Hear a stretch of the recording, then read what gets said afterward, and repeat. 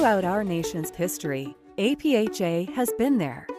We've been on the ground fighting for the public's health since 1872, taking on diseases, poverty, and sanitation at the turn of the century. We were there when Rosa Parks and Martin Luther King Jr. called for equal rights, and continue today fighting to end racism and counter all of its devastating health effects. We were there encouraging auto safety standards and calling for seatbelt laws. Since then, we continue to support work to make our cars and roads safer and reduce injuries. APHA was there when women made their voices heard and supports their ongoing fight for equality and control over their own health. We fought for access to care as AIDS spread across the country, and continue working to ensure easy and equal access for all to vaccines for COVID-19, the flu, and other infectious diseases. We've been sounding the alarm about climate change's impact on human health by raising awareness, and the world is listening. Change is happening, but these next years are so important. We need your help to shift the tide. By advocating for safe work, home and school environments, access to care, nutritious food, and reducing gun violence, we've strengthened our nation's public health.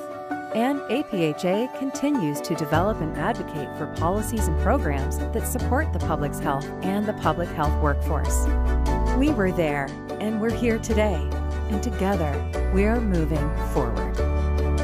Join us as we celebrate APHA's 150th anniversary and look to an even brighter future. Together, we will continue to improve health and achieve health equity for all.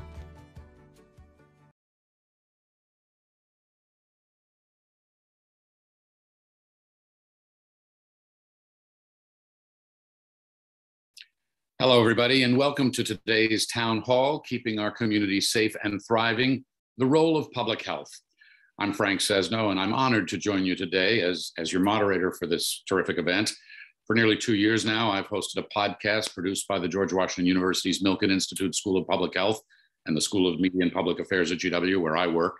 We've produced this podcast in association with the American Public Health Association and the de Beaumont Foundation. We focused on this pandemic.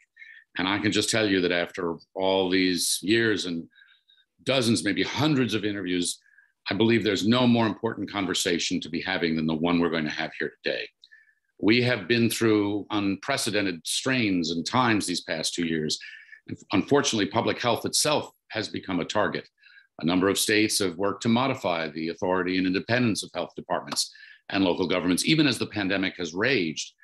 And 2001, some 26 states adopted laws that permanently weaken the authority of public health departments, often by shifting the power to issue critical public health and safety orders from local health experts to state politicians. Several states passed laws that banned COVID-19 vaccine mandates or made it easier to get around vaccine requirements. Many states passed new laws that ban or limit mask mandates. What's that mean? What are the implications for the other elements of public health? Where do we go from here? How do we process all of this? So many issues at play. And we hope that today's town hall will provide you with a deeper understanding of public health broadly and the role that it plays in keeping communities healthy, resilient, and thriving during a pandemic and, we hope, beyond. Public health leaders need to be able to act to protect and promote public health. So we'll hope you'll be inspired to take action out of all of this, to learn more about these issues, and be a champion for public health in your own communities. We're going to start with a brief welcome from our co-hosts from the American Public Health Association, the Alliance for Disease Prevention and Response, and the COVID Collaborative. So it's a pleasure to introduce to you Dr. George C. Benjamin. He's the Executive Director of the American Public Health Association. You'll also hear from John Bridgeland. He's founder and CEO of the COVID Collaborative and CEO of Civic, which is a social enterprise firm here in Washington. And then from Dr. Julie Morita from the Robert Wood Johnson Foundation, who will help us kick off this event. So Dr. Benjamin, over to you. Frank, listen, thank you very much. And I just want to thank all of our colleagues here, Governor Levitt and Sebelius, who I had an opportunity to work with many times over the years, the Robert Wood Johnson Foundation, the COVID Collaborative, and our Alliance colleagues, because I think this is going to be a very important opportunity for us to educate really the field and the general public around the importance of public health. And as you said, Frank, many of these laws are being passed really undermine our authority, not so much for COVID, which has been a real problem, but the fact that we believe that they undermine the public health's ability to do a lot of other things to make sure the water is safe to drink, the air is safe to breathe, and the food is safe to eat, and really just to do our job as public health professionals. We know we need to get involved to educate our partners and our colleagues, our friends and families around this. So this is our opening salvo to do a better job of educating the public and our colleagues around this issue. So with that, I also like to just bring Mr. John Bridgeland, who's the founder and CEO of the COVID Collaborative. John. And to my old friend, Frank Sesno, so wonderful to see you again. And all the members of the COVID Collaborative who are on our program today, Dr. B, Dr. Morita, Governor Sebelius, Governor Levitt, just two outstanding governors and former secretaries of Health and Human Services across different parties, Jamie Tourson, Ray Hart, Corey Asto, and Eduardo Sanchez, for really the collaborative efforts over the last 2 years in COVID response. Our COVID Collaborative is thrilled to co-host this event with APHA and the Alliance for Disease Prevention and Response. You know, I was thinking about this program. My earliest experiences with public health saved my life and protected me from harm. The health system was there for my emergency appendectomy when I developed peritonitis at 3 years of age. And I remember so clearly getting vaccinated at my school for polio, measles, rubella, and other vaccine preventable diseases. Public health really felt like a blessing and a cultural norm. And speaking with Dr. Julio Frank, who's a member of our collaborative recently, about the next move from pandemic to endemic, he remarked that he had lived through 6 pandemics and COVID was different from all of them and how strongly politics played a role. There will be a lot of discussion today about public health authorities' efforts to undermine them, as Frank and Dr. Benjamin both noted, and what we can do about it. Our hope is that this town hall will actually be an action-forcing event where concrete actions can emerge to move us forward. Toward that end, I'd love to see an education campaign to remind the American people of the multiple ways in which public health keeps us from harm and enhances our lives, a sort of a did you know effort that told those stories, including in some of the most unexpected places. And we'd like to see a piece that plays out the various scenarios that could occur under the many state laws passed or proposed so Americans understand what's really at stake. So on behalf of the COVID Collaborative, just thank you for all you do and for participating today. It's now my pleasure to introduce a real heroine in public health, Dr. Julie Morita, who's the Executive Vice President of the Robert Wood Johnson Foundation. Dr. Morita? Thanks so much, John. I really appreciate it. I'm so glad to be with you all today. First off, a big thanks to Dr. Benjamin and APHA for spearheading today's town hall, and to John Bridgeland for the COVID Collaborative for co-hosting this event, and to Frank Sesno for moderating this event. And thanks to the many organizations that had a hand in organizing this important convening as well. I also want to take a moment to recognize the public health officials who are joining us today from across the country. Thank you for all you do every day. Please know that at the Robert Wood Johnson Foundation, we see you, we support you, and we stand by you. Lastly, I also want to acknowledge those of you who are joining us today from outside the health sector. You play an essential role in building a stronger, healthier nation. And I'm truly heartened by your willingness to step up and to take action. I know there'll be many important conversations happening today, so I'd like to share 3 key points to keep in mind as you dive in. First, it's critical for public health officials to have the authority to act quickly and nimbly in order to protect and save lives. Before joining the Robert Wood Johnson Foundation, I worked for 2 decades at the Chicago Department of Public Health, ultimately as commissioner. During the Ebola crisis, the Chicago O'Hare Airport was one of 5 receiving people from Ebola-affected countries. We were able to put rigorous screening and isolation measures in place to help detect disease and prevent transmission and spread. In another instance, the health department stepped in to quickly help avert a major meningitis outbreak among high school students. Our efforts worked because we had the authority to act and act fast. If that authority had been stripped away or restricted, these diseases could have had devastating impact on the people we were supposed to protect. Public health's ability to protect our children, our families, and our communities is at risk right now. More than half the states across the country have passed laws constraining the ability of public health leaders to protect their communities. Public health policies need to be guided by people who have public health expertise. And we must redouble our commitments to be accountable to the communities we serve, especially in an emergency where every moment counts. Second, public health leaders need to have the power to respond equitably, making sure everyone has a fair and just opportunity to live the healthiest life possible, no matter who they are, where they live, or how much money they have. As we well know, COVID-19 has hit low-income communities, rural communities, and communities of color the hardest. And all too often, at baseline, these communities don't have a fair shot living at the healthiest lives possible. We need to use every tool available to make sure all communities have the means and the power to thrive. This includes ensuring access to testing and vaccines in the hardest hit neighborhoods. But right now, in too many places, that's not happening because state lawmakers have blocked efforts to prioritize health equity. And that just ends up hurting everyone. We have to be willing to openly acknowledge and address the impact that societal barriers, including a structural racism, have on everybody's health. And we need to expand our efforts to confront these barriers. APHA, as well as many state and local health agencies, have officially declared racism to be a public health crisis, which is an important first step, but it's not enough. We have to make sure public health leaders have the authority to do what they do best, to use data and their professional expertise to tailor strategies that confront health inequities. We also need adequate and sustained funding, and they need the latitude to work with local communities to create effective and lasting solutions. If there's one thing we know for sure, is that there will be another public health emergency. And unless we do something to prioritize health equity now, the same communities will be hit the hardest again and again. So that brings me to my final point. I want to encourage us all to join forces because in the end, we have the same goals. We want what's best for our families, our children, and our communities. A lot of good can happen when we forge public-private partnerships that are strong and influential. So let's work together to push for policies that can strengthen these bonds. Let's give public health experts the power and the space that they need to put their expertise to work for everyone.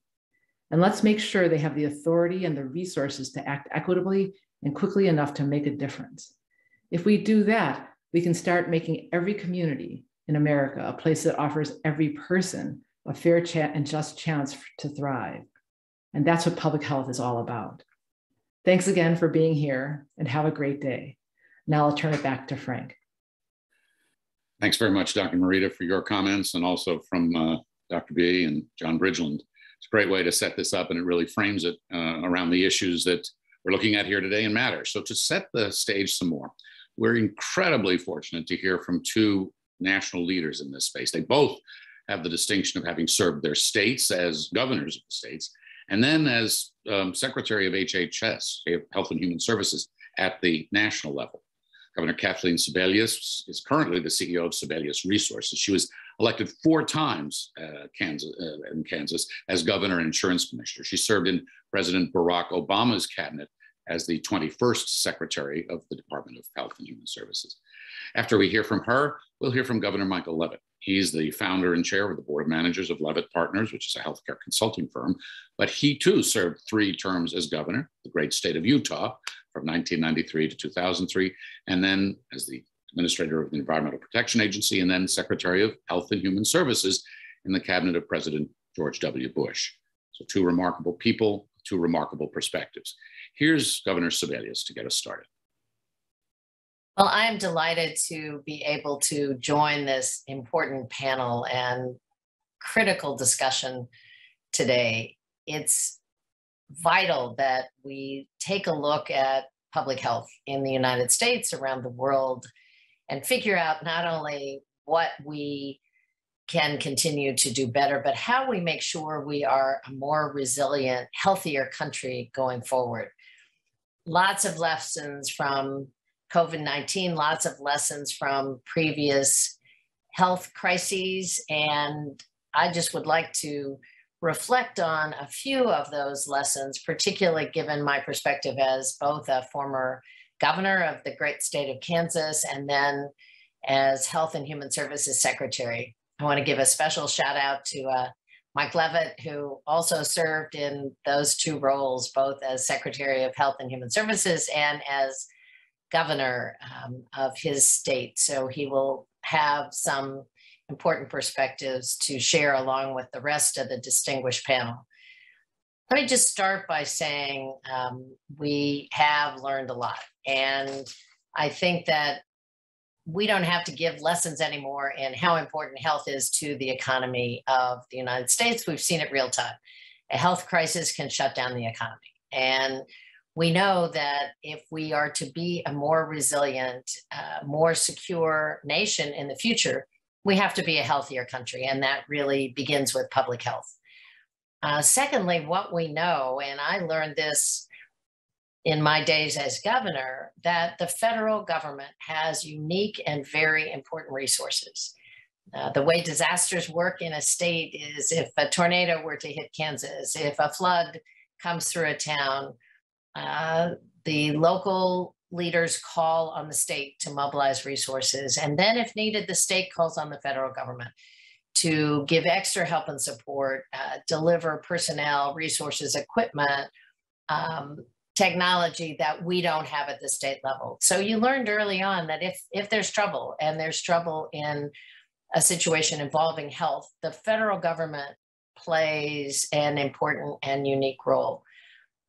We had a flood in the town of Joplin following a huge tornado. Joplin is a by border state, so both Missouri and Kansas were involved in this situation. People died. The hospital was wiped out, homes were wiped out.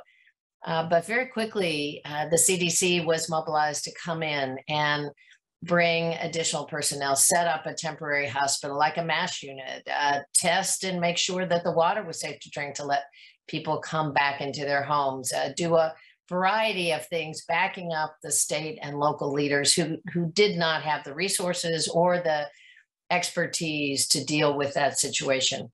We had food safety outbreaks in an agriculture state like Kansas, and we knew that the FDA and their food safety program was critical to make sure that we could get products off the shelf if they were unsafe, to make sure that we could reassure the public that our food supply was safe and secure and that farmers in this part of the country didn't take a huge hit. So I learned the importance of the federal government working hand in hand with people during times of great crisis at our state level.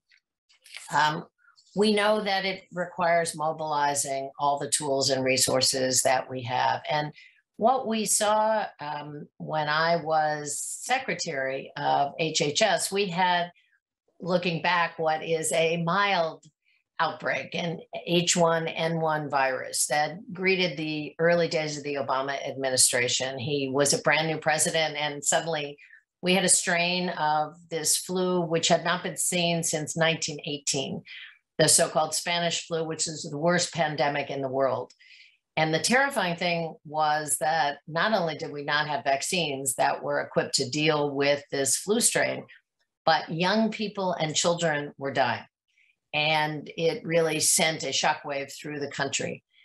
What I also saw was people around the president trying to be supportive and helpful of the president were insistent that their political judgment should overrule scientific judgment, were insistent that they would write guidance to make sure that the economy ran smoothly or that schools were closed or open. And over and over and over again, I watched a relatively new president sworn in January dealing with this crisis in April, May, and June of his first year say, I'm going to defer to the science. I'm going to listen to the scientists. I'm going to make sure that my entire government is hands-on dealing with this situation, but the science is going to lead the way. And again, the CDC, the FDA, and the National Institutes of Health took the lead.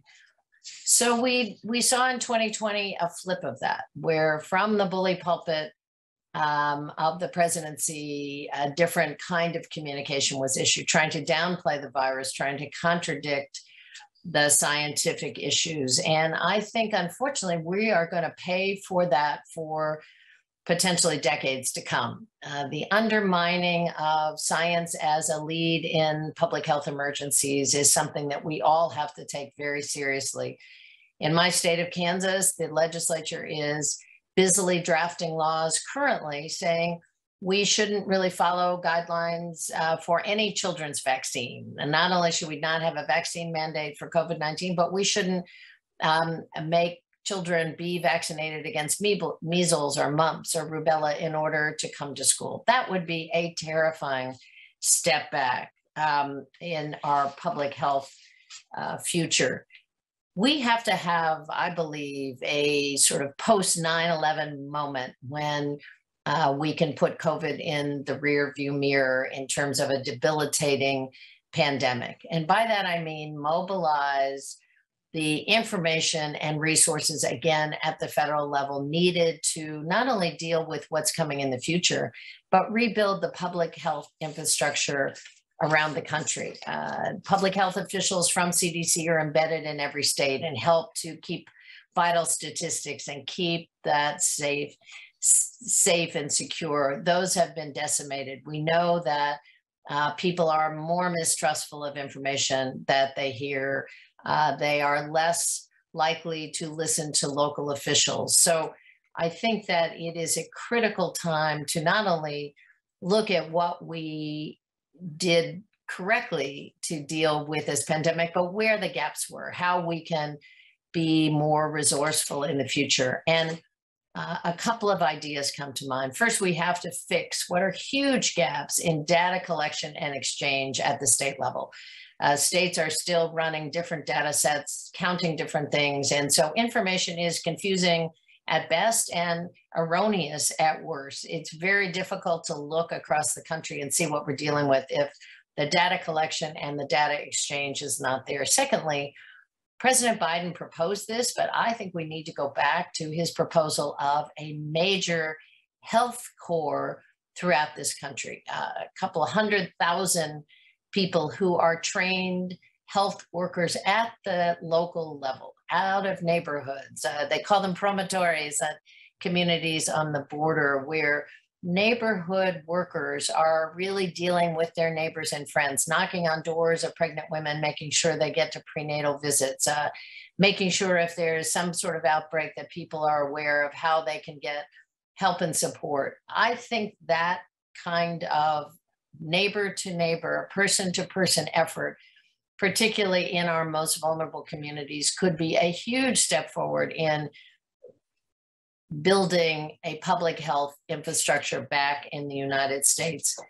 We desperately need to work on national and state communications and messages. There needs to be training of reporters throughout the country, but also training of public health officials and government officials to know how to speak about health issues and disasters and interpret data. Make sure that we have a national response, but local interpretation of what that national response looks like. And the people are very comfortable pushing back against erroneous and misinformation. Social media makes this much, much more difficult, but every elected official has a social media account, knows about using social media, and we have to use all the tools available to get correct information to people in real-time basis and make sure they understand how to access additional material if they need it. And finally, we need to connect and reconnect our global health community. What I learned as HHS secretary and learned as I visited countries around the world is, first of all, the United States is looked at as the gold standard.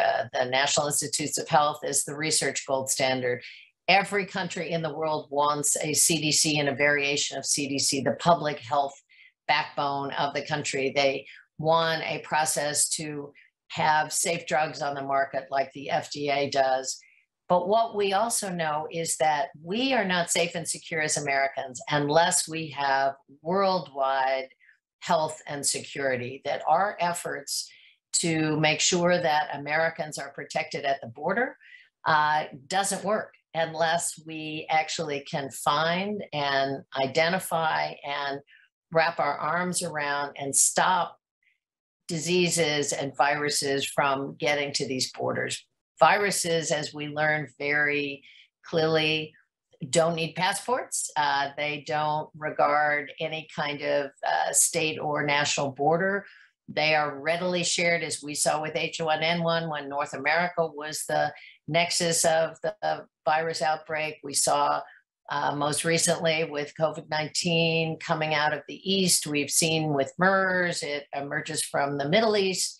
But these are global issues, and we need to re-engage the United States quickly and robustly in global health. So again, I'm delighted to join this conversation. Nothing could be more important to America's safety, to America's security, to America's resilience than rebuilding a public health infrastructure, having workers for the future, re-engaging with our colleagues across the globe in dealing with these critical issues, and making sure that we are better prepared and better ready to deal with health issues at the national, state, and local level. Thank you. Well, thank you. I'd like to say hello and appreciation to my friend Kathleen Sebelius, Frank, and to the sponsors. Thank you for inviting me to be here today. I'd like to talk in the brief time we have together. I'd like to provide you with what I believe to be 5 imperatives for public health over the next 5 years. I'd like to start with what I believe to be among the most important, and that is understanding the core issue behind masks, vaccines, and public health guidelines. Now, you know, I view myself to be a public health practitioner and a public health expert and a public health policy person. But I'd like to just relate to you, if I could, this core issue by telling you a story, a kind of personal and painful story about my own experience. Frank mentioned the fact that I was governor for 3 terms, which means I went through 3 statewide elections. As I approached my last election, I had taken what turned out to be a far more controversial issue, a position on an issue than I ever thought it would be. I took the position that you really shouldn't be taking guns to church. It turned out that there was a group of people who felt very strongly that my position was wrong and that therefore I ought not to continue to be governor. I went to actually a political convention where I expected, as a 3-term governor, to be fairly well, to slide through it without a lot of trouble. And I got up to give my speech, and to my surprise, I was roundly booed. And that afternoon, that convention pushed me into a primary election I hadn't expected. Now, I will tell you that all turned out just fine, but the lesson, a good lesson came to it for me. I concluded I really need to know what went on that day. What's happening out there that I don't understand? And I organized a dozen what I called hangar meetings. And I got in an airplane and I flew throughout my state, stopped at various airports, and I had a group of people there who I could talk to, and I could say, I don't understand what's happening. Help me understand what those people were feeling. Well, as we were into that group of meetings at a break, I was standing over a pastry and some orange juice, and a man said to me, look, Governor, I don't want to take my gun to church, but this is really about my pickup. Let me tell you about my pickup truck. He said, I have a 3/4 ton pickup and I have a backhoe, and I wanted to go to a neighboring county to dig a trench for a fellow. And I got to the checking station and they said, no, you now have a commercial truck. You're going to have to collect taxes. So I registered as a commercial truck. Then I was told I needed to get a commercial driver's license. And then I was told I had to drug test employees because I had a commercial truck and I had a commercial driver's license. Turned out I'm the only employee, so I have to drug test myself. He said, look, I just wanted to go get a trench dug, not to to unleash all of this regulation. He said, if they can do that to my truck, imagine what they can do to my gun. Now, what I learned from that experience was that this wasn't about guns. It was about the role that government should play in our lives. Now, I'm not here to take a position. I've been in federal government, I've been in state government, and I know that government has a critical role in our lives. But I learned something important from that experience, and it is that whenever people would bring those issues up to me, rather than try to talk about the merits of guns in church or not, I said, what I'm understanding from you is that you don't like the government to be telling you what to do. And it opened up an entirely different conversation. So to those of you who are struggling, as I have, with why we have such difficulty with masks and why there's so much controversy over vaccines and public policy making, I just want to make the point clear here that this isn't just about masks or vaccines or public policy. It's really about what is the role of government. And my suggestion to you is that when we confront those, actually open up the real issue, which is what I hear you saying is that you don't like the government telling you what to do. And this is important because many times we look at this and say, look, the prescription here is just having more government to tell people what to do. There's at least half the people in this country who aren't believing that. And so we have to learn, the imperative is learn how to talk about the real issue, which is what will the role of government be in our lives? The second imperative, we have to shift from a set of defined group behaviors into a period that I'm going to refer to as a period where we're teaching risk management. We're going to go through a period, a multiple year period, I think, where there are regional spikes, public health interventions that are necessary from time to time. And we need to begin to realize that our capacity to impose group behaviors is going to be somewhat limited. And so we have to teach people that there are many ways in which you can deal with this risk, but they are at risk and there's no such thing as zero risk, and we can give them the tools to avoid that, which obviously start with vaccines and masking where appropriate, et cetera. The third thing is, Kathleen Sebelius mentioned it, I just want to put a finer point on it. We have got to get data right here. And we are, particularly as it relates to, as she pointed out, data sets.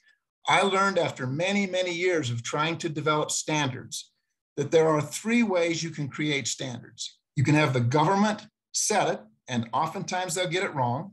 You can have the marketplace try to establish it by having the last vendor standing, or you can, number three, we can do it collaboratively.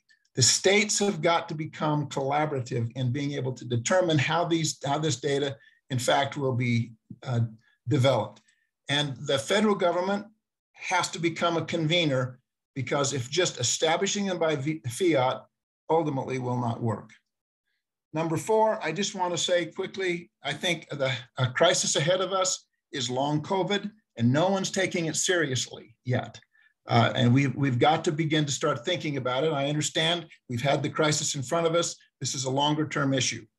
And finally, the fifth imperative for the next 5 years will be for us to integrate public health with the larger healthcare providing system. Public health and the hospital systems, the health plans, and the broader health community they don't know each other. They've become better acquainted during the pandemic, but we need to nurture those relationships. So understand the core issue and begin to speak in language that allows us to unlock it. Shift to a period of risk management streamline our data, take long COVID seriously, and begin to integrate with the larger healthcare system. So Frank, thank you. I think that completes my remarks. And if you had wanted to have a conversation, we could. I do. I want to follow one point up in particular, because it was something that Governor Sebelius mentioned. It's something that you mentioned, and it's something that all of us work with all the time. And that is, how do we communicate this? You told that very wonderful story, and some of that was about resistance and opposition to sort of being told what to do by government. But some of it may also be how we speak. What do you have to contribute and think and say about that? Terms to avoid, terms to go for, what you've learned and find that is effective. Well, I'll just repeat for emphasis the point I made, and that is I have so many times in politics, and this is, we're in a period where it's very political. We use symbols to talk about larger issues. And in this case, the larger issue, in my view, is what is the role that government should play? And I believe that public health officials and public health practitioners, when they're confronted by what seems to be a totally irrational point of view about masks or vaccines or some policy, rather than try to debate the merits of a mask or even the science of a mask, realize that what's underlying that question really is that there's a lot of people in this country who don't trust government. And there's a lot of people in this country that don't trust markets. And we're talking by each other. And if you can get to that conversation, as opposed to having the conversation about how foolish one side or the other is, then it becomes less emotional and we begin to have that conversation in advice for the people across the country who are watching this now and thinking, okay, well, I've run into these things. How can I communicate better and more effectively? My one piece of advice is when they're dealing with debates over vaccines and debates over masks, to just to begin the conversation by saying, what I'm hearing you say is you're really uncomfortable with the government telling you what to do, or you're really uncomfortable with the other side of it, and begin to get them to talk as opposed to just digging in, because it's fruitless, because everyone on this call has had these conversations. But I've concluded, and I have learned, and I have experienced many, many times in the last several months, that the experience I had on the campaign trail, where I realized I was debating the wrong issue, was a very important learning moment for me, and I hope I've shared it with others today. Well, you have. Governor Leavitt, thank you very much for your comments here and for all your service, and we'll take your words to heart, and I hope that can advance the cause. Thank you very much for your time. Thank you. Appreciate it. Well, next up, we have two people who know these issues and challenges very well from the front lines at the state and local levels. We're joined by former Indiana Senator Luke Kenley. He was first elected to the Indiana State Senate in 1992. And it says here he brought Hoosier values and experience to the State House. So Luke Kenley, thanks very much for joining us. And I think you're muted, so if you can take yourself off mute, we'll be able to hear you a little bit better. And while you're doing that, I'll introduce our other guest, who's Dr. Mashika Roberts. She's the health commissioner from Columbus, Ohio. And Dr. Roberts has a 20-year public health background at the local, state, and national levels. Prior to her appointment as health commissioner there, she was medical director and assistant health commissioner at Columbus Public Health. So Dr. Roberts, welcome to you. Thank you. Presuming that everybody's mics are up and running, let me ask you each to give just a brief overview from sort of your perspective and experience, just a couple minutes, and then we'll engage in conversation. Luke Kenley, let me invite you to go first. Well, thank you, Frank. I'm technologically a midget here, so I finally got the unmute done.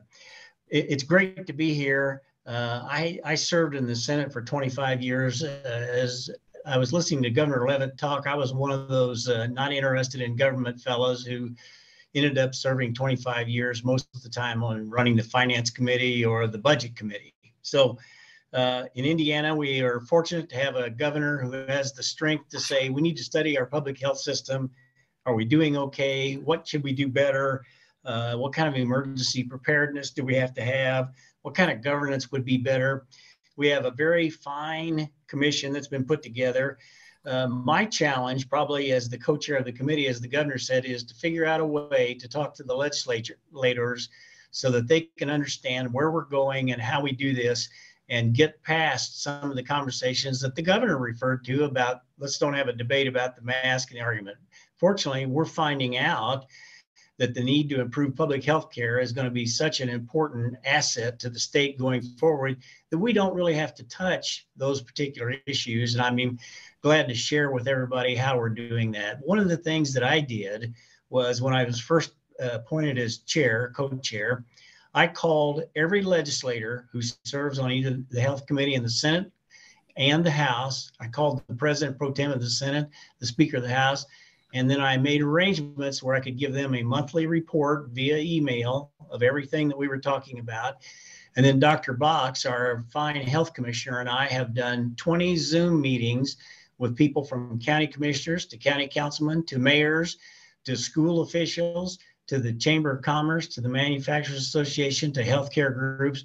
So we think that transparency and sharing our story is going to be the best way to do this. Fortunately, the governor's asked us to put together a report sometime next summer, July or August, with the idea that we need to go to the 23 session and have recommendations about how to improve public health in Indiana, both as to structure and funding and preparedness and every issue that we have. And we're off to a fine start with good people who are committed and amazingly few arguments. I think we're on the right track at this point.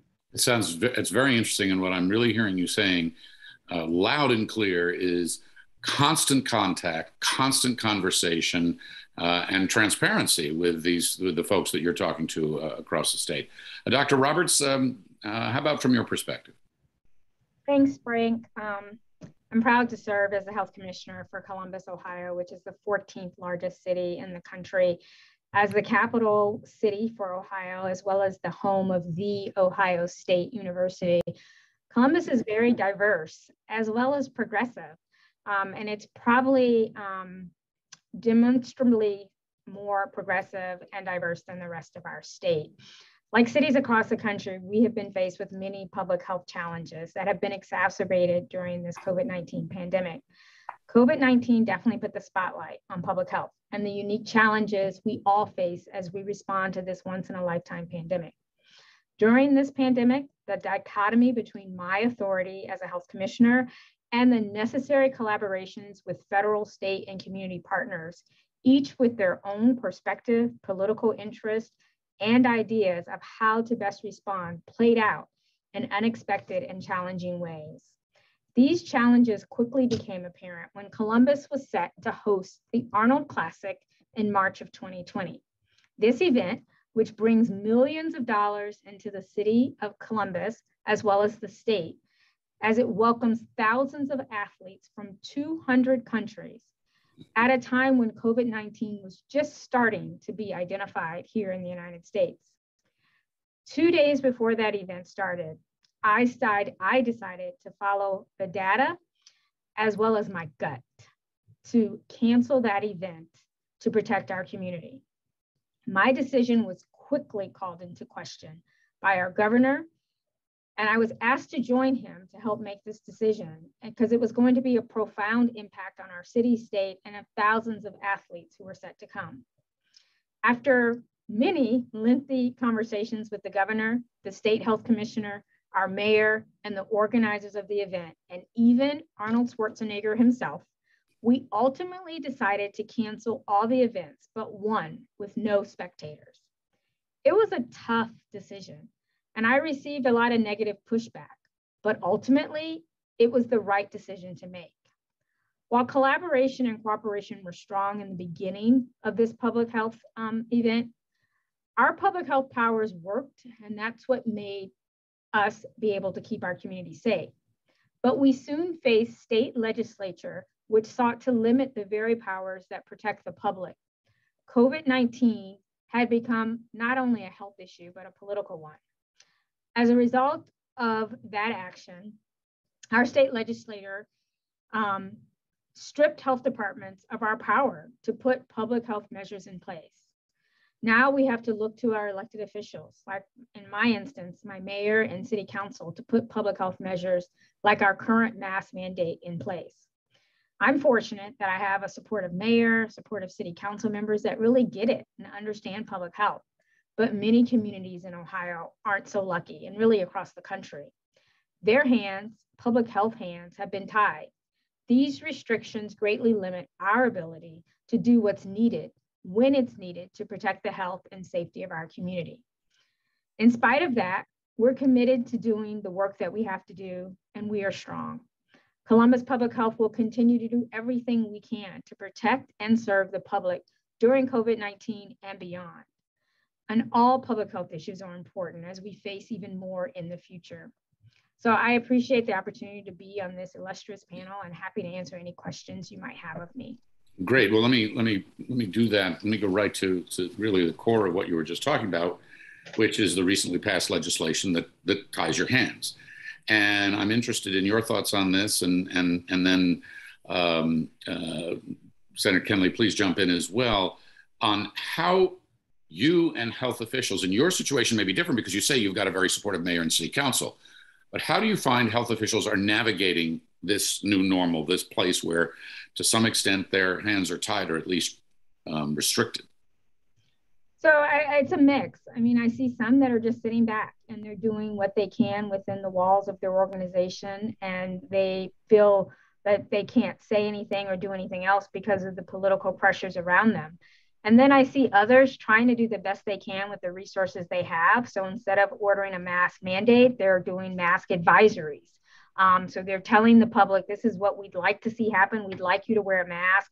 We'd like you to get vaccinated, but we can't mandate it. So we're calling it an advisory. So I see a mix, and obviously none of them are as effective as mandates. Luke Kenley, your thoughts on this? Well, I think the key here is communication and trying to figure out a way to have the conversation on a playing field that everybody has an interest in. One of the things that we're doing here in Indiana is we have a lot of rural counties. 2/3 of our counties have less than 50,000 people in them. Half of that group has less than 25,000 people. Under our current structure, the local health department is completely funded by the county, and there's just not enough resources to get that job done.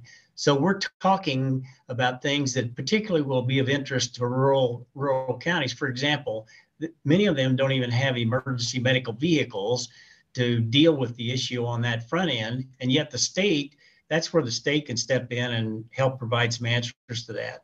Another big problem that I've been a little bit surprised, there seems to be some consensus on the idea that healthcare costs are spiraling out of control and very high. And so using this as a forum, when you point out that public health initiatives, which are preventive in nature, can actually save $14 for every dollar that you invest. And then that engages the hospitals and the medical professions, because they don't necessarily want to protect their turf, but they want to be engaged in the conversation of how do we do this better at the right price. So it's an issue about communication, reaching out, and having those conversations.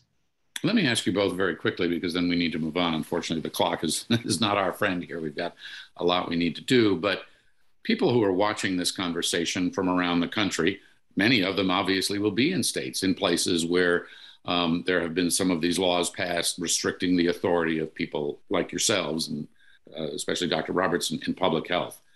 Thinking about the future of this pandemic as it becomes endemic, thinking about future threats, what's at stake here?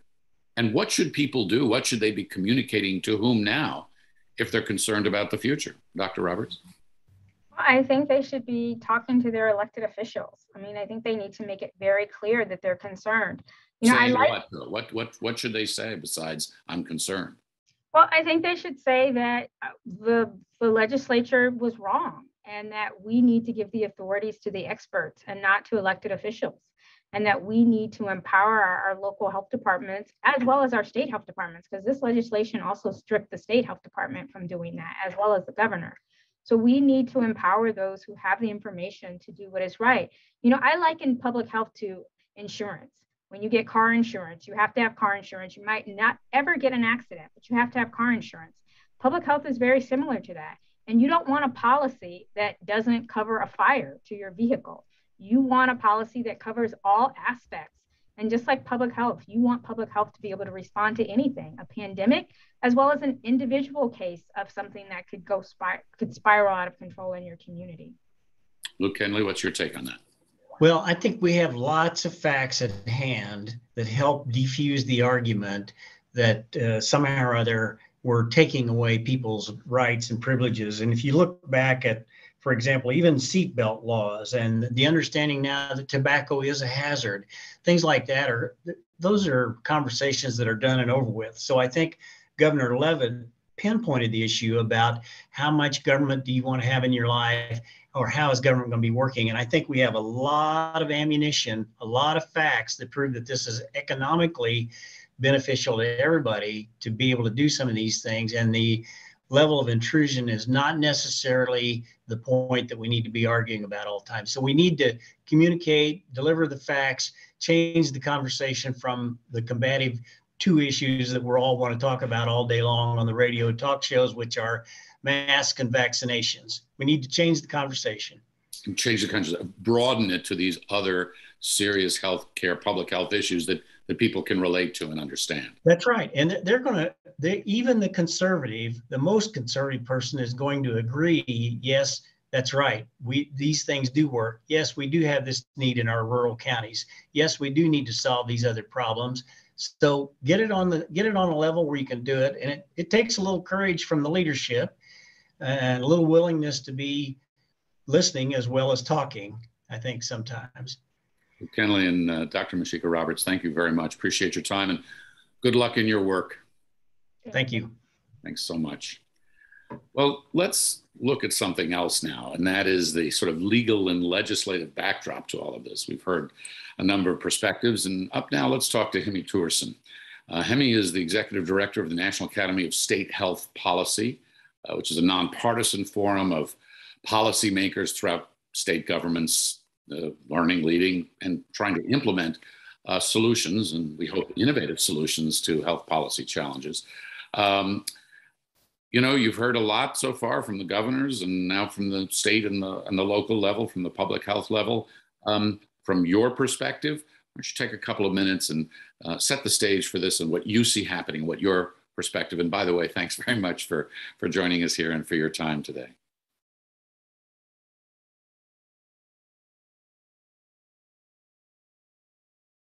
I think you're still muted, actually. Sorry about that. Hi. Thanks so much for having me. And it's really a pleasure to hear all of these perspectives and be here with you today. So I'm going to talk a little bit about what are next steps? What have states been doing on the legislative front, and where could they be going next? And we certainly have heard a little bit about that already from those who've already spoken before me. Here at NASHB, we work with all state leaders. We work with legislators. We work with Medicaid directors. We work with governor's advisors. We work with public health officials. And so we really have a broad perspective on, what states are doing and where they might go next. And so, just taking a minute to just reflect back on what have states been doing on the legislative front. They have been, reviewing and revisiting their public health systems, taking a range of approaches that I think both reflect reactions to cultural tensions and public concerns. And look, there's a lot of legislation that's been passing because some of the public is asking for that. And that is really, I think, a reflection of where some of the folks are, where we are in COVID-19. But there's also been legislative action that I think really wants to learn from where we've been in this pandemic and wants to build on the resources that have been provided and really build up partnerships with communities. So I really want to talk about both of those pieces because I think that's the opportunity. That's the opportunity of where we can really have an impact and make sure that we're modernizing public health in the right direction. So let me talk a little bit first about what has been the direct response to COVID-19 that we've already started to talk about in this conversation.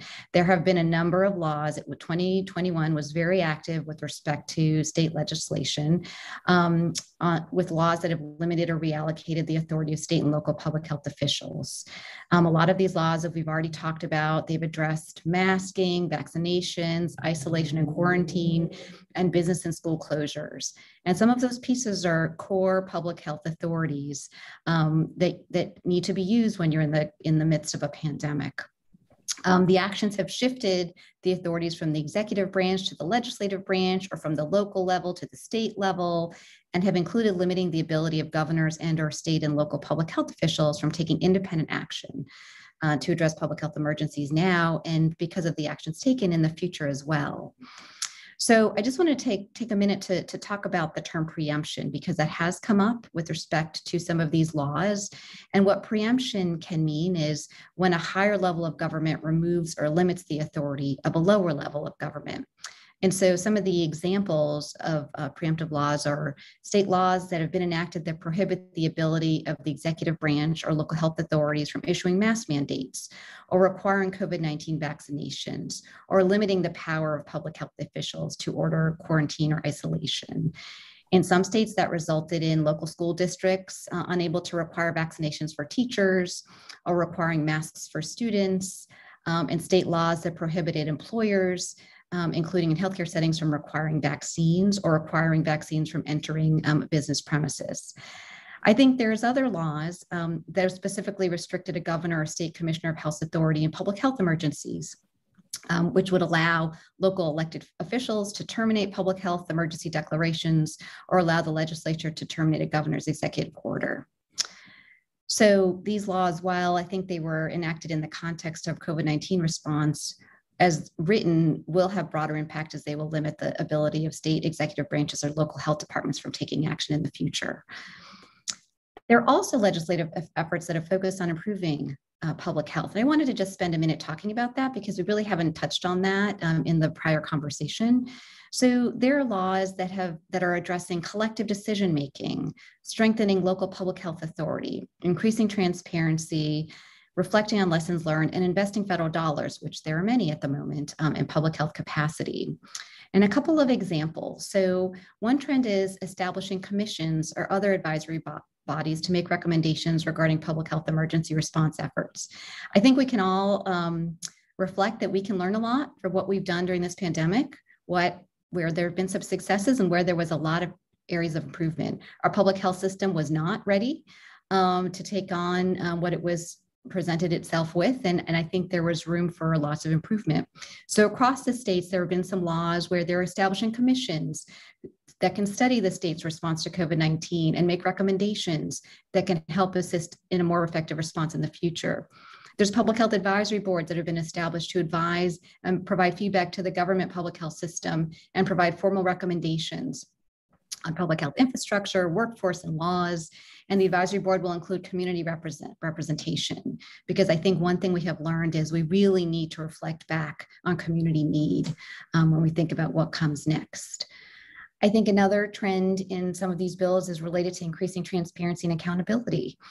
Some of the laws require some form of written explanation or justification for actions taken. So governors have to state specific reasons for why you will close a school or a business.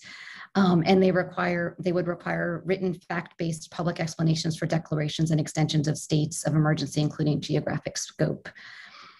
And then I think there are some examples of laws that really expanded the health system capacities to support public health.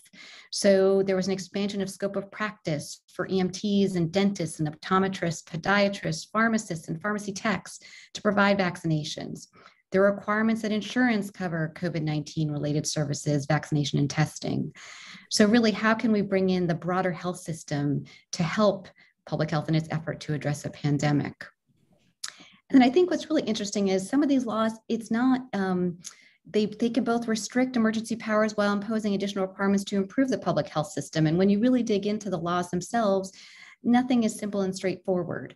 There's one example I was just reading yesterday about a law that, on one hand gives the legislature expanded authority and places restrictions on businesses regarding vaccine requirements.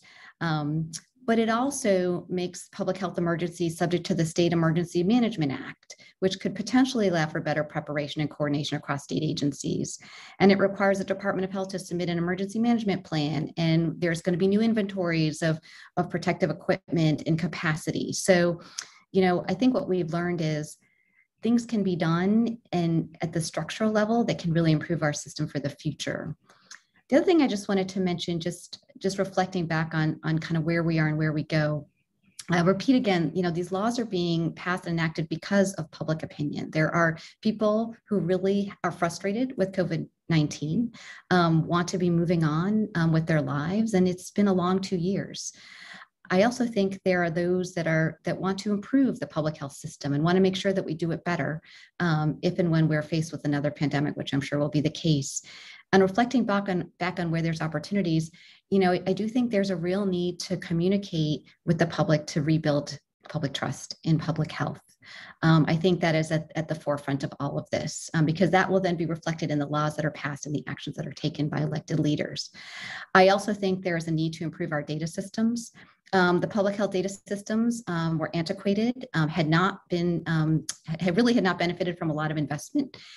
And we've seen the limitations of those data systems. We need to upgrade those. We have to make them interoperable. We have to modernize them, and they need to really connect with other parts of the healthcare system.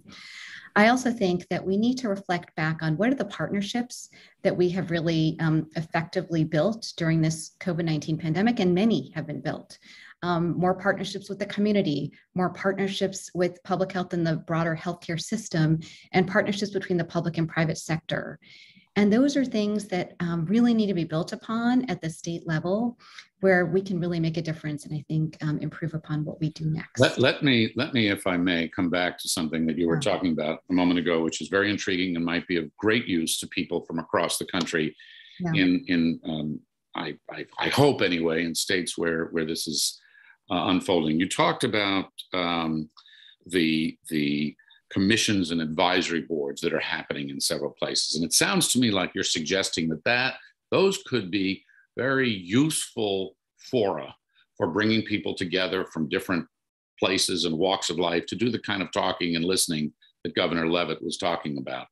Do you have observations of sort of best practices about where this is unfolding most constructively, where the people could take and bring to their own state or their own communities to replicate?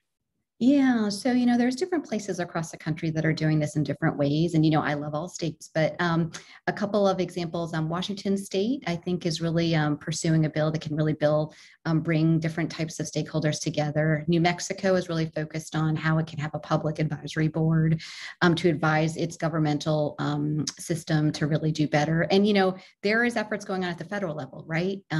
Congress is talking about this, of how do we reflect on how to improve the system. So, and how should those groups be put together, do you think?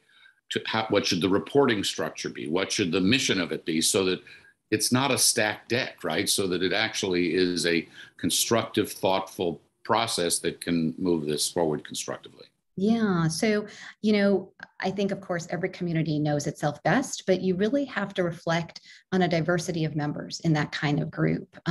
You should have providers. You should have members of the public. You should have those who are on the front lines. You should have your health plans and your healthcare providers who are serving folks. You should have people outside the healthcare system, businesses. You really do have to have a diverse perspective to really understand what people are thinking about in terms of how public health needs to be improved. And people really have different perspectives. I've been so interested to hear, those perspectives as they come together on a lot of different healthcare topics, things that you wouldn't even, if you're in the healthcare system yourself, you wouldn't think about the way someone else views it. Employers, they played a role in all of this. So, having those diverse perspectives, while hard and, unwieldy perhaps to bring together, I think is really important to get a true sense of what your community needs.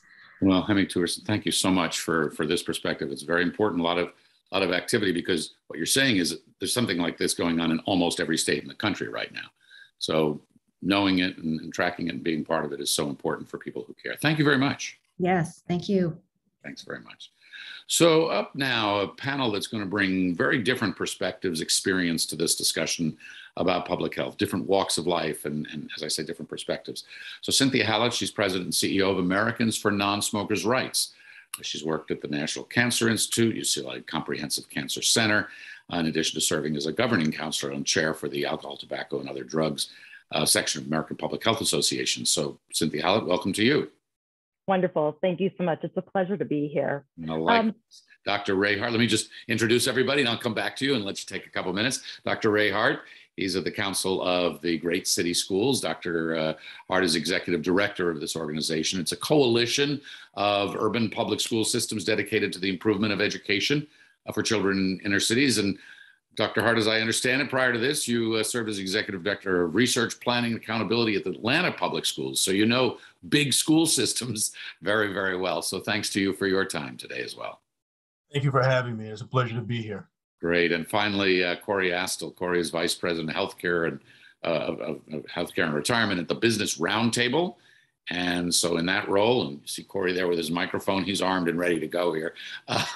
He leads the Business Roundtable's Health and Retirement Committee, which advocates for affordable and innovative healthcare, including America's employer-sponsored health benefit system. So a lot going on, and as I said at the outset, very distinct perspectives. So Cynthia Hallett, let me come back to you to start with. Let me ask you each to keep your opening remarks brief so that we can have a conversation here, a minute or two, and then we'll come back and kick it around.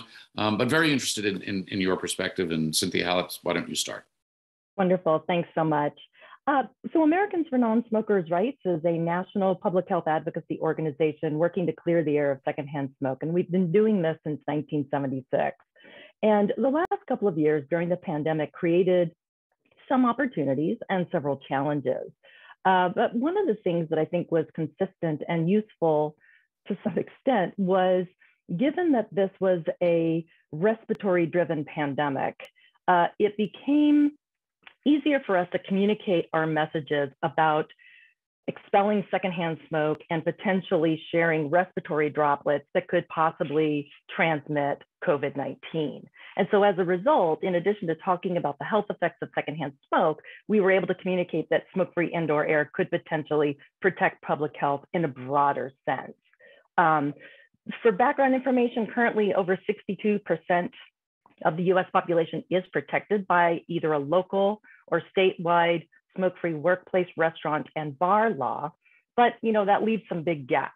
And many of those gaps, not all, but many of them are in states that preempt local activity. So we do still have challenges with preemption. And in fact, in the last 2 years, we've seen kind of an uptick in something called exempt and preempt. And so in places where we've had really strong statewide or even local laws, what they'll do is preempt, say, a small portion of a law. And what we're seeing are a lot of cigar bar or smoking lounge exemptions to either permit tobacco use or marijuana and cannabis use, or to vape tobacco, nicotine, or marijuana products. So the good news is, though, that during the pandemic, sovereign tribal nations really took the lead in thinking about their reopening guidelines and making, in particular, their casinos smoke-free, something that we hadn't seen a lot of. And in large part, it was tied to the mask mandate. How can you safely wear a mask, but then pull it down to smoke and exhale secondhand smoke? And Navajo Nation just recently implemented, one of the largest tribes, implemented a very comprehensive smoke-free workplace, restaurant, bar, and casino law. We also experienced one of the first completely virtual city council campaigns. We had done work in Shreveport, Louisiana prior to the pandemic, but the entire campaign from committees to the final vote were all done virtually. And so we did have some success there, again, being able to communicate from individuals who are like the affected parties. And that's something that we do, is try to work at the grassroots level, whether it was back in the late 80s when we worked with flight attendants to try to get smoking off of airplanes, which we will celebrate the 32-year anniversary this Friday, February 25th, or currently working with casino workers in Atlantic City or musicians in Tennessee to put a real face on the problem and why they deserve protections from secondhand smoke, and again, from exposure to respiratory viruses. Great. Great. Thank you very much. Come back in the conversation in just a minute. Dr. Hart, next to you. Thank you very much for having me. The Council of the Great City Schools represents 77 of the largest urban school districts in the country. And we're happy to, one, be a part of this program, but also share a bit about our program, our schools and our school districts. Julie Marita noted earlier in the conversation that Communities of color and low-income communities in particular are more adversely impacted by the pandemic as well as health challenges. Our schools serve a large percentage of the students from high poverty communities, and we have worked throughout the pandemic to offer thousands of vaccine clinics in our schools across our communities. In addition to that, we've also provided millions of meals for our students and their families to address the food insecurities that occurred throughout the pandemic. And we've worked to ensure that our students and their families have had their basic needs met throughout the pandemic, and we've had the understanding that ensuring that those basic needs are met is paramount to making sure that our students arrive at our school doors ready to learn. Given that there are some adverse challenges that our communities affect, and we are joining those who have called for uplifting the need to address the health inequities in our low-income communities across the country. In particular, I'll note Washington, D.C., and this was from a few weeks ago, but we looked at the vaccination rates for 12 to 17-year-olds in our more affluent communities in Washington, D.C., as well as some of our low-income communities. Two of the wards in DC that are more affluent had 65 and 71% vaccination rates in their communities, respectively. And two of the low-income communities of color had 16% and 20% vaccination rates. And these are of children who are 12 to 17 years old. In addition to that, those higher affluent wards had 57 and 63 fatalities as a result of the pandemic. But those lower income wards had 240 and 261 fatalities as a result of the pandemic, 4 to 5 times that of those who are in the higher income communities. And so our students in communities with poor health have missed more in-person learning as a result of just the lower vaccination rates and the other issues that have been challenging to their communities. Just the access to higher quality health has been a challenge for them. In addition to that, these students in those communities have faced greater loss of guardians and loved ones during the pandemic.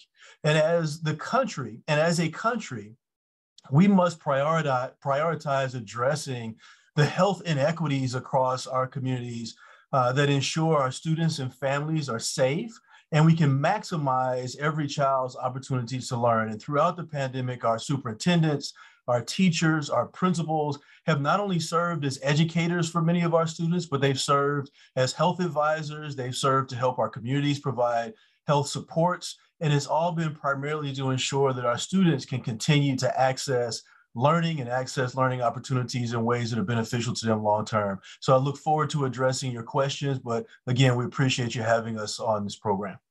Dr. Hart, we appreciate it in your work too, and I think your comments are so important because this pandemic has so glaringly revealed much more deeply the deep disparities in this country and in the public health realm. Corey Astle, to you now and your perspective on this. Thank you. Thanks, Frank. And many thanks to APHA for the invitation. And I want to make a special thanks to John Bridgeland and the COVID Collaborative for their dedication and service. They've been a tremendous partner for Business Roundtable and really the business community at every stage. So just to give you a sense, Business Roundtable is a membership organization of CEOs of America's leading companies. We work to promote a thriving U.S. economy. Our CEO members collectively lead companies with more than 20 million employees and $9 trillion in annual revenue. So the link between physical and economic health of our country obviously became startlingly clear over the past 2 years. This experience showed that ensuring that federal, state, and local governments, including the critical public health functions, are prepared to respond to a novel and changing circumstances. We believe public health played an important role to support businesses by keeping employees and customers safe and informed about how to handle the immediate impacts of the pandemic and then transition back to new, safer way of operating in light of the ongoing pandemic risks. That's where we are now. Business Roundtable companies recognized right at the start of COVID-19, the outbreak, they could also play a key role in addressing the critical shortage of medical equipment and supplies. Business Roundtable companies increased production and expanded access to diagnostic testing capacity, kept critical and essential services operating, and supplied day-to-day necessities such as food and medicine. Business Roundtable companies have worked to ensure safe and healthy work environments as more employees return to their jobs. At the same time, our companies invested heavily in research and development and helped bring 3 vaccines, 7 therapeutics, and 1 antiviral drug against COVID-19 to the market in less than 1 year, when a typical vaccine development takes 5 to 10 years or more. And through our Move the Needle campaign, something we started last February, about a year from now, before now, our CEO supported the rollout of COVID-19 vaccines, increased vaccine uptake, and encouraged individuals to take precautions like wearing masks. BRT was very supportive of vaccines from the very beginning. Obviously, the pandemic has exacted a devastating toll, and despite the best efforts of so many in the federal, state, and local levels, and in the private sector, it's clear that much more must be done to prevent the devastating loss of life and mitigate the significant economic impacts of another health emergency, whether that's the next stage of COVID or something different. That includes strengthening the public health sector moving forward so that it can serve its critical functions well. Business Roundtable absolutely applauds efforts in Congress to thoroughly examine public health authorities and roles to improve our preparedness moving forward. Beyond the urgent public health preparedness and response issues brought to light, our companies are also committed to doing their part to improve the health of communities and the underlying drivers of health, as the previous guest mentioned. In addition to the substantial investments businesses make in wellness programs and healthcare coverage for their employees, many businesses have pioneered practical ways to improve health and productivity in their communities by addressing social determinants of health. This includes actions like investing in affordable housing and developing career pathways and providing skills training for people in low and moderate income neighborhoods. By partnering with key players like public health, businesses can help communities become and stay healthy, achieve overall health and well-being, and strive in their communities, which their employees, customers, and suppliers live. So in conclusion, I'd say the pandemic demonstrated that the connection and partnership between business and public health needs to be strong. We need to protect the health of our people and our economy. Thanks for the invite, and welcome any questions you might have. That's great. All right. Well, I hereby declare a lightning round here because time is moving on here, and I want to ask each of you a question or two, and let's see if we can tick through this quickly. But I think you've all raised very important points, and you've all highlighted the vital importance of partnerships and communication and collaboration to do things. So Cynthia, first to you, if I may, how about some examples where you think public health has successfully partnered with other communities to identify the champions and come away with positive outcomes?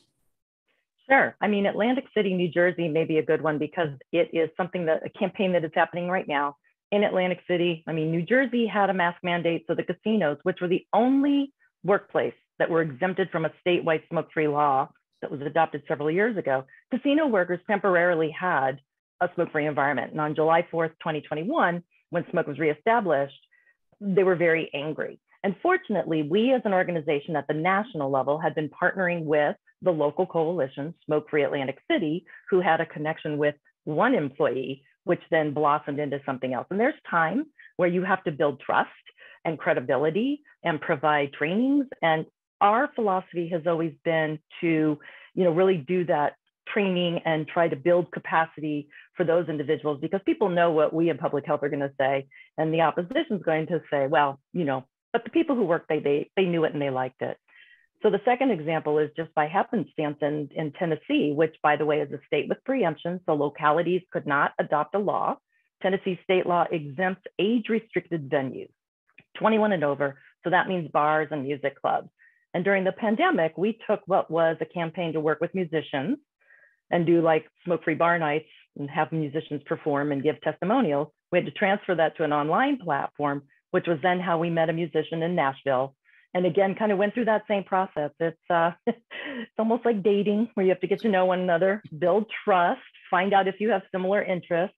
Turned out that the musician had asthma. We talked a little bit about how secondhand smoke, impacts that, and going from there. And we talked a little bit about how to navigate the political scene in a state that really wasn't very open to, again, local control. And that was successful. You had a successful outcome from that.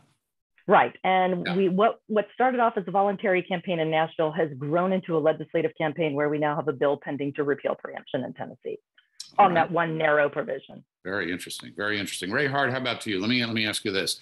How do you think and we've heard about this earlier in some of the conversations from Hemi and others, how do you think these legal challenges and policy challenges and changes with respect to public health can impact the ability of schools to protect the health of the students now and going forward? I think we've seen it throughout the country where we've been able to enact mask mandates in our schools, or whether our districts have done that. You've seen that we've been able to mitigate the spread of the virus. We've been able to keep kids safe in schools, and we've been able to reopen schools successfully. And I think the partnerships that we've had, both with public health to lift up vaccination clinics, many of which were staffed by our public health departments, have benefited our communities. Clearly, we have more work to do just in making sure that our communities are safe, making sure that again, our children are vaccinated as we move forward, making sure that across our communities, we're able to keep kids in school and make sure that not only this virus, but then long-term, looking at the health issues that impact our communities more broadly, that we're able to invest in those communities and invest in local health departments, making sure that just as we've had food deserts across our communities, we also have health deserts.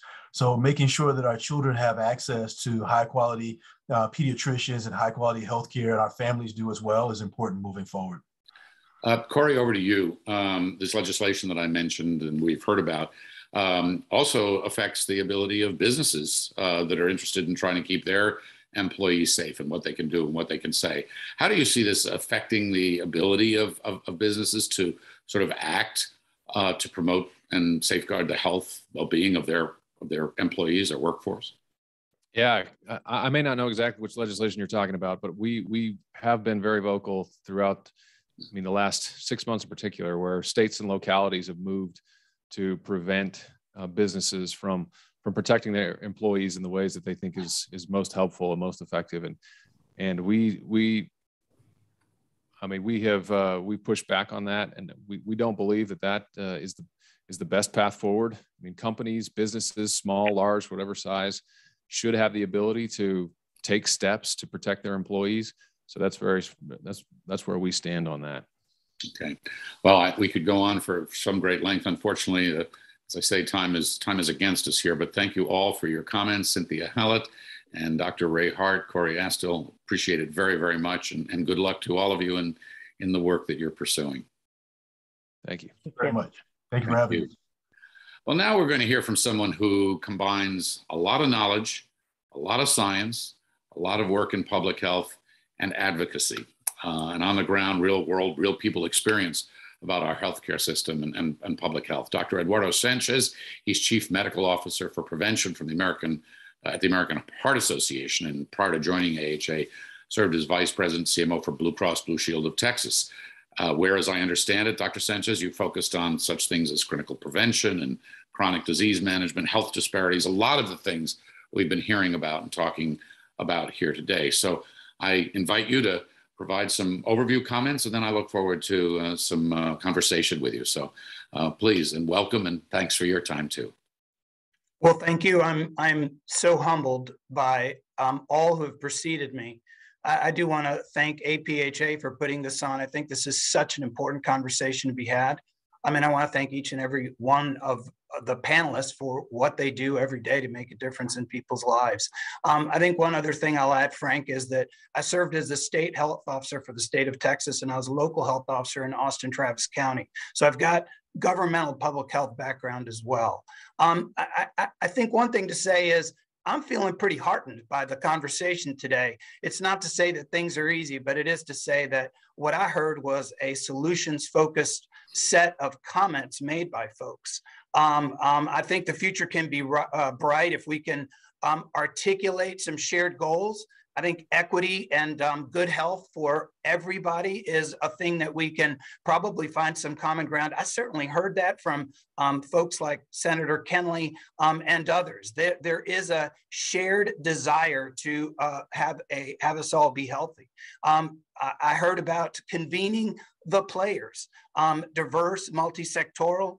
My experience in governmental public health was to bring those who might be opposed to what it is that you have in mind. It's always better to have a multi-stakeholder group that covers the entire continuum.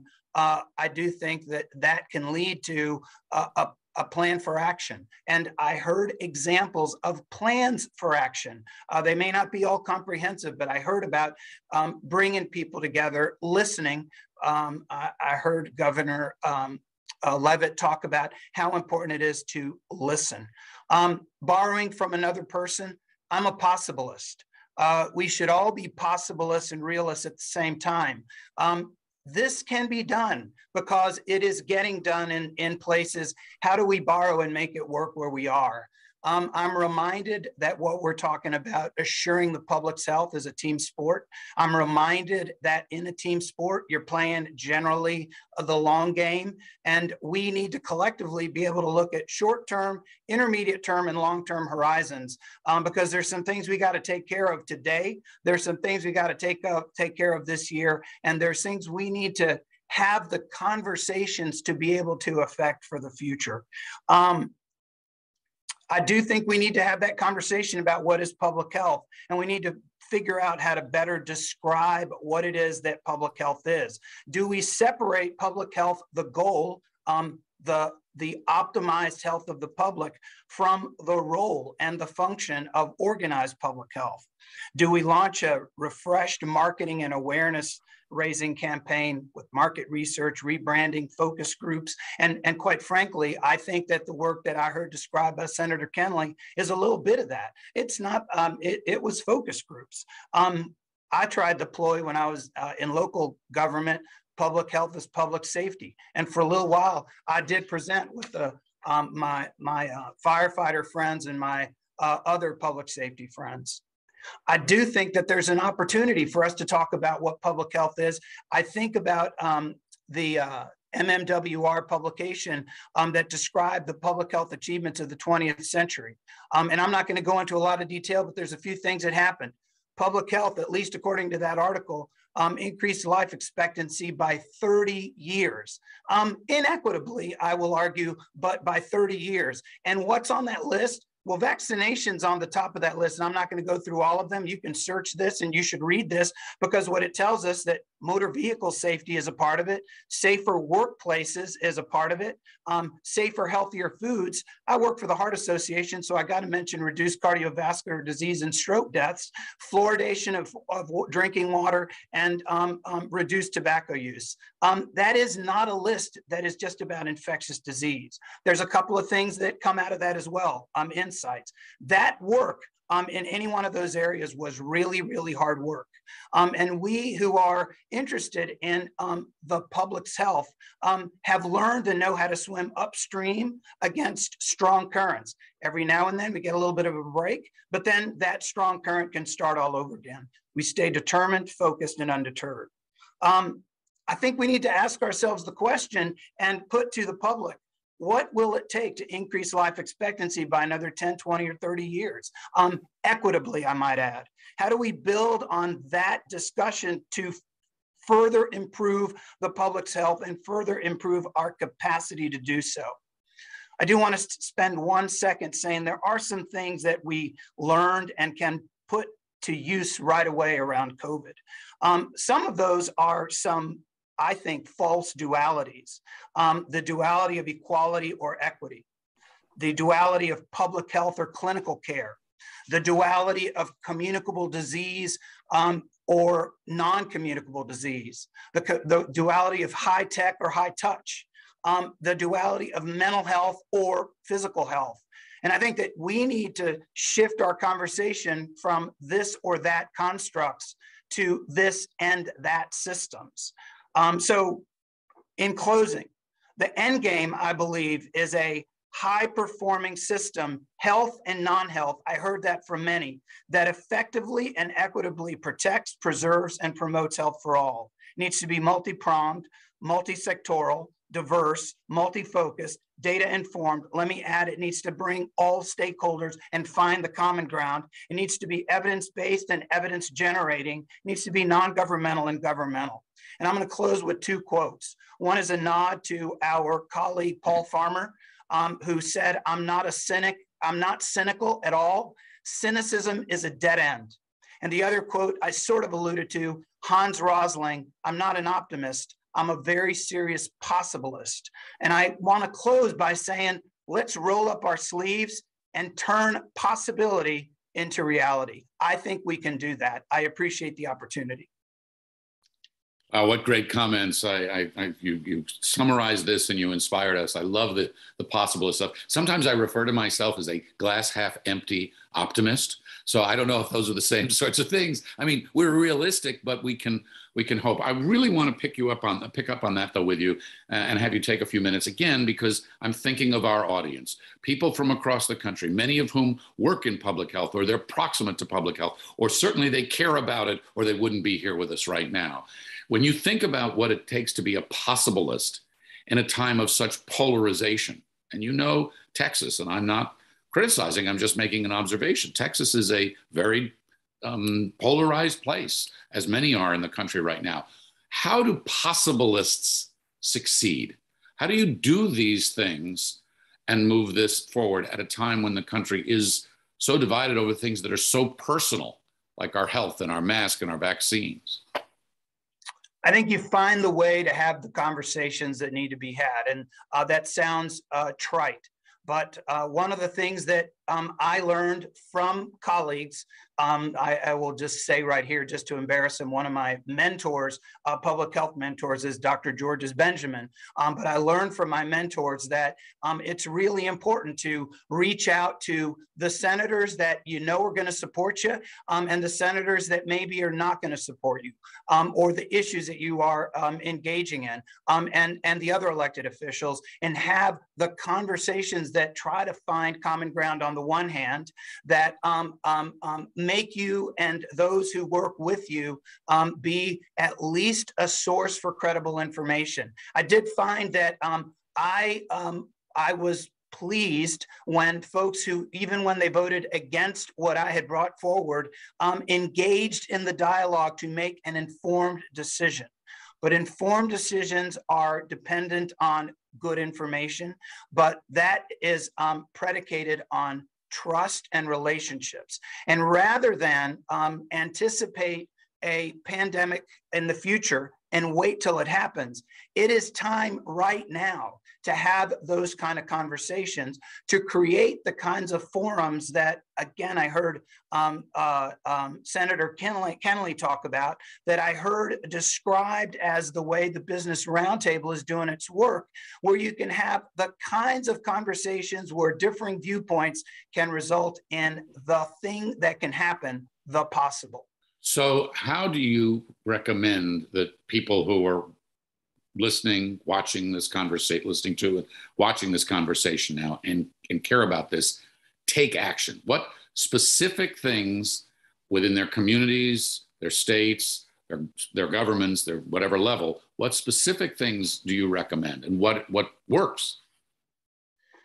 Well, what works is different in different places. And so I do think that one needs to be mindful of where they are. I do think that so again, I would say, take the first step to knock on the door of somebody who you might perceive as having been your foe around a public health issue during this pandemic, and say, let's have a conversation.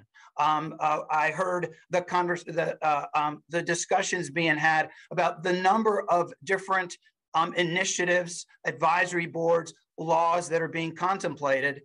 None of that happens without knocking on the door and having that conversation. Be bold, be confident, but also be ready to listen. So I want to go all the way to the beginning. And Mike Levitt had it right. Sometimes you just got to stop and listen and understand where people are. Validate that where they are, you can understand where they are, and use that as the point to begin that that discussion, that journey. And I think that applies to elected officials, that applies to stakeholder groups that one works with, that applies to sister agencies, that applies to partnering with business. Dr. Eduardo Sanchez, I thank you so much for your time here, for your insights, for your advice, and for your work at the American Heart Association. I mean, if there's anybody we wish success to, it is you. So thank you again for all of this. It's been very valuable and we appreciate it. Thank you very much for having me. Well, this has been a remarkable hour and a half or so of comments and conversations, insight and suggestions. And as you just heard Dr. Sanchez say, there's a lot on the table here for us to absorb, how we describe and engage what public health is, the value that it has to our communities, the life that it conveys, the improvements in our quality of life along the way, the need to convene and to listen, even when that's difficult, and to seek solutions, bracketing it around it, framing it around the health and the quality of life we all want. This is very difficult stuff because we're at a very difficult time, polarized anyway, but exacerbated by this terrible pandemic that has driven so many people into so many places and delivered so much pain. But we can do it, and people do want hope. And I think there's some of that here too. So I hope this has been a helpful conversation. A couple of final items for you: resources around these challenges to Public Health Authority in the new Public Health and Equity Resource Navigator is available to you. The Alliance is developing that. That's going to be available for your viewing. Technical assistance and resources from the partners working in this space with us.